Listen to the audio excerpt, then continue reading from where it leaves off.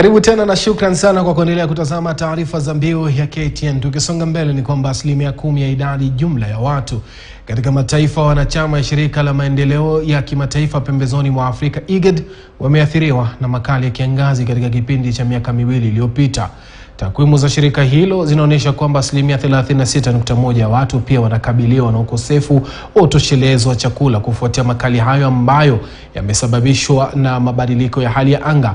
Akihutubu jijini Mombasa wakati wa kutoa taarifa kuhusu hali ilivyo katika mataifa wanachama, katibu mtendaji wa IGAD Gebeyehu amesema kwamba jumla ya watu milioni 2 pia wamehama makwao. Ametaja walioathiriwa zaidi na makali ya ukame ni mifugo, kwani jumla ya milioni 4.2 imekufa, hali ambayo imesababisha hasara kubwa kwa wafugaji, vile vile kuathiri uchumi.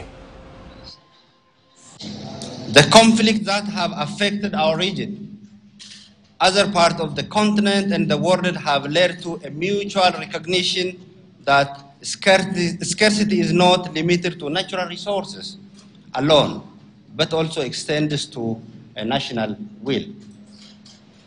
Peace and the stability to address and to resolve internal tension is perhaps the greatest defense that states and nations can have in these times of extreme political polarization and internal strife.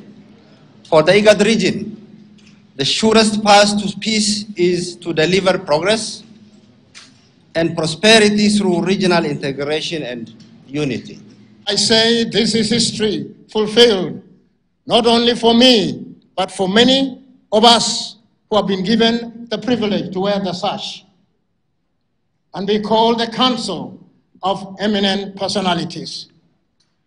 I received the letter with a measure of fear and trembling, because I say to myself, among so many people in my country and in the region, to be counted as one of them, it took my people, together with God, to make them accept that I deserve to be called one of the members of the eminent personalities.